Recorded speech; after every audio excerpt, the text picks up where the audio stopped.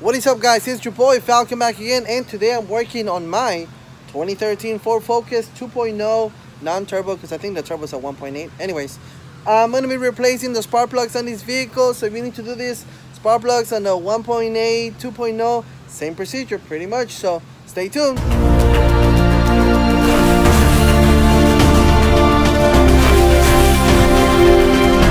we are. This is how the engine looks.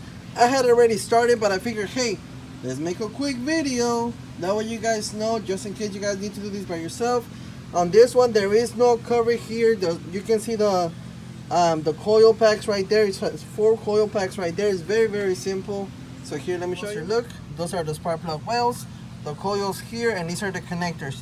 For starters, the connectors, they look like this. You can use a flathead screwdriver here and pop this back.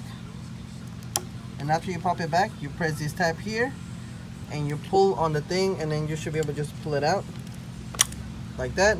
And then here you have this 8mm bolts here. They go right here. I had already taken them off, so just to show you guys, there it is. So now let me go ahead and take them off. So like I said, I had already taken them off. So I like to leave my coils in the same spot as they were before. So right here I have them set up 1, 2, 3, 4, just how they were. So now with my spark plug socket, which is a 5/8, we put it in there, and then we unscrew the spark plug. Usually what I try to do is use the same amount of force that I use to take off the spark plug. That's how tight I'm going to put them inside. So here we go, just going to take off 4 of them, because this is a 4-cylinder, and only 4 spark plugs on a 4-cylinder. Wouldn't you know? This job, or this replacement, shouldn't take you more than 30 minutes or an hour if you want to be very careful. But this is a very simple job, especially on this vehicle, that the spark plugs are so accessible. They're right here on the top. There's not much that you have to do. Some of them you have to take off intakes and all this other stuff, but on this one, pretty straightforward. They're right there on the top. Actually, I don't have the new spark plugs yet. I'm waiting for them from AutoZone, but I am putting the original spark plugs. This is the spark plug that I took off, and I'm gonna put on the same original spark plugs. And here, let me show you.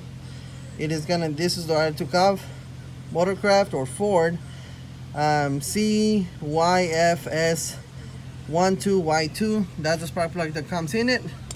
And once they come in, I'll put the new spark plugs on, get everything tightened up, and fire up the vehicle. But that is it. There's a very simple job. Here it is. Like I told you, I keep everything lined up. That way whenever I'm done, I put the same ones back on. Alright guys, well, I hope you found this helpful. What the heck is that? I don't know. I hope you found this helpful. Like I said, very simple job, 30 minutes, an hour top. Shouldn't take you more than an hour.